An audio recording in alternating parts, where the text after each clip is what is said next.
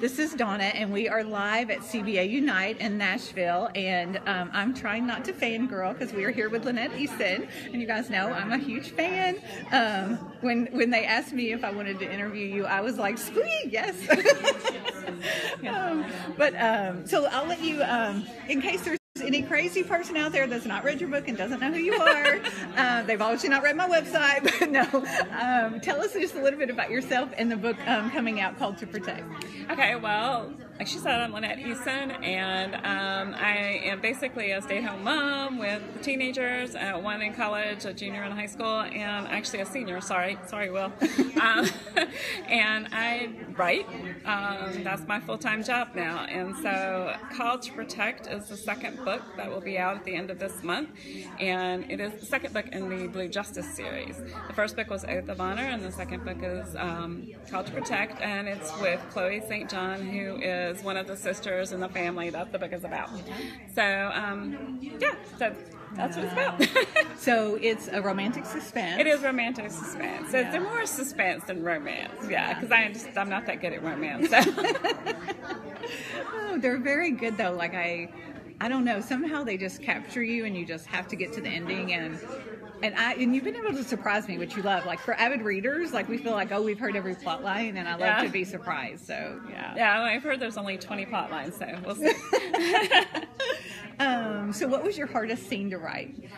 Probably the hardest scene to write is actually going to be in the book that comes out in the beginning of 2019. It was where, I don't want to give it away, but my heroine got some really bad news, and she has this really just messy crying on the bathroom floor, and the hero comes in and is handing her tissues, and it was just really hard to write that scene. Yeah. Wow, that's good.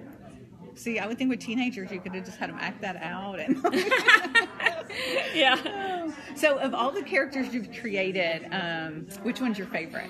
Oh, that's probably also in the book that will be coming out. It's called Code of Valor. It's after Called to Protect. It's the third one in the series, and it's with Brady St. John, who is the brother to the two sisters in the first two books. And the heroine's name is Emily, and I guess she's probably my favorite because I think I put a little more of myself in her. I can relate to her a little better, and so that's probably why. Wow. She's not just like me, and I didn't go through a lot of the history that I gave her, but just the way she kind of thinks about herself is a little bit, yeah. So would you typically not put a lot of yourself in a book? No, typically not. I mean, there's a whole lot of characters at this point. I've written almost 50 books, and so I tend to try to leave myself out of the equation and try to create a whole new person with a whole separate personality. So, I mean, I guess there's a little bit of me in every book. I probably can't avoid it, but yeah, for the most part, I don't try to put myself in it. Yeah. So 50 books is a lot. So let's say there is someone new to your writing. Where would you have them start? I would say I would probably start with the Blue Justice series and work my way backwards. And now you have to understand, this is over a 10-year period, and my writing hopefully has gotten much better than some of the earlier books. But yeah, I think I would start with the later books.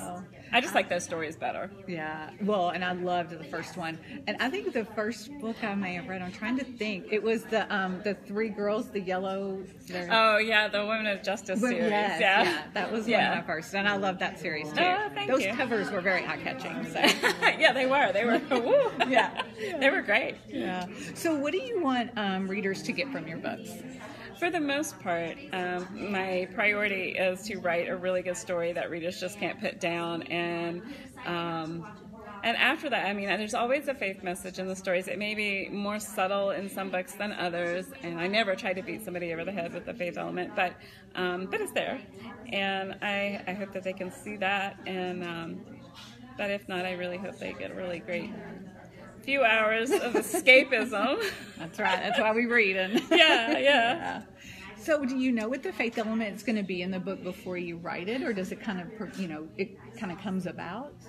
Sometimes I do, but mostly it starts to come as the story develops. I am more of an organic writer than a sit down and, plot a 20-page outline or something. I tend to start writing and then get stuck and then have to sit and figure out the next couple of chapters, but I generally know how I want it to end, even if I may not know the villain right off the bat. Sometimes I do, sometimes I don't, sometimes it changes. So I may have a pretty good picture of the ending, but the middle always kind of is very fluid and subject to change, and so yeah.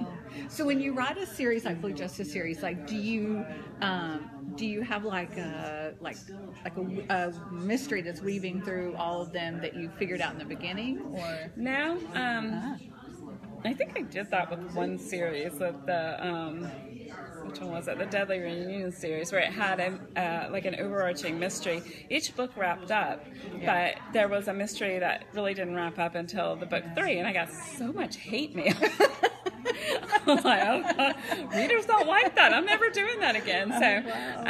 So, the mystery wraps up in each book. There's the family and the characters usually tie the books together. For, like the 3 sisters, and in this case, the Blue Justice series is a family of 6 siblings, 4 of which I wrote the longer books about, and I do have the novella coming out with Ruthie, the other sister. It's coming. It's another anthology that we did with Dee Henderson and Danny Petrie, and so I wrote her story in the novella. So yeah. So each story wraps up. That is like amazing to have the 3 of you in one set. Like because you guys have done that. Yeah, that was a lot of fun. Yeah. Oh my goodness! Like that's just a great combination. Like if you don't buy any book this year, that would be the one to buy. So, but yeah, that's. Thank you. I appreciate that. No, those are really good, and I say those are ones where you have to like pay attention because you never know like what you're reading, what is going to matter to get to the end. So yeah. What is something like memorable that you've heard from like readers? Like, do you ever get mail or email? And just. Oh yeah, I get lots of email. One thing that really kind of struck me is I got an email from a girl that works with some at-risk youth, and it's like a residential setting. So they go to school there. They've been in trouble with the law and that kind of thing, and so it's, I don't know, I guess it's like teen jail, but not jail, you know what I mean? And she was working with them in the residential section of it, and she had a few of my books, and she put them out there for them to read, and apparently they just really enjoyed them very much, and she emailed me to let me know this, and I was really touched by that. I was like, oh, a bunch of, she said you wouldn't believe that. She called them thugs, is what she said. She said, you got these thugs with the, all the piercings and the tattoos, and they're sitting there reading my book, and they're just dying to know what happens next. And I was like, oh, that is really cool. Wow, that's one of the more memorable things. And so I ended up sending her like a whole box of these books. So the books were falling apart. They were reading them over and over. So yeah, so that was neat. Cool. That was neat. I was touched. Yeah. That is. Well, I think you do. You just never know. Like, one, like if we're just escaping, or I've heard like people reading them through chemo, and the book will get them through chemo, and just different situations. You just never know. I've gotten emails from that, and I get a lot of really touching emails from people. Yeah. Awesome. So our final question for Facebook Live: of all the things you've accomplished, what are you the most proud of? Wow. I would say. Well, of course, when one of my stories touches somebody like that, that's got to be probably the best moment. I mean, it's fun to win the awards. It's fun to be recognized. It's fun to have books on the shelf and stuff. But to know that my stories that I prayed over and asked God to use, are doing that. He's doing that. That's amazing.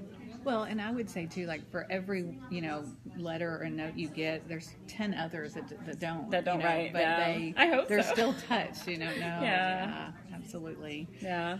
All right. Well, thanks, Lynette, so much, and we'll put links to her books on the blog when we post this over there. But we appreciate it. See you guys later. Thanks.